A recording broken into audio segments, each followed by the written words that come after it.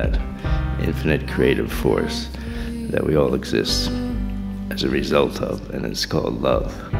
To make you feel my love.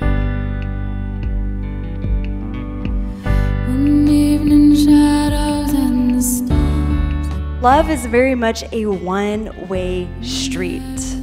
So when I smile at somebody, when I'm kind to them, when I give them a hug, when I listen to them, when I buy them a juice, when I do stuff like that, it's expressions of love. It's my expression of love. I'm doing that to experience my kindness, my love, my depth.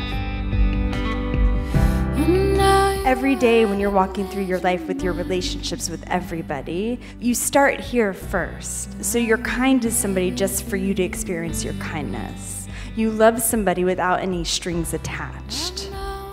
All the problems in relationships lie in that transactional experience of love, expressions of love.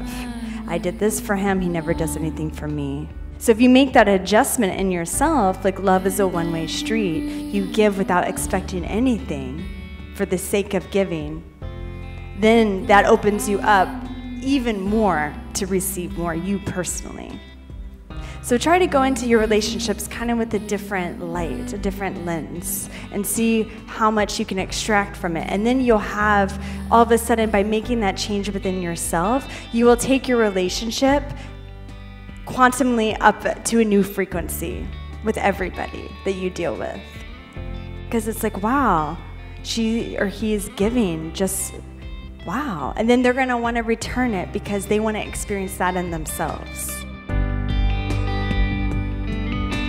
All you need is love. It's an old phrase, and it's all you ever needed, and it's all you're ever going to need.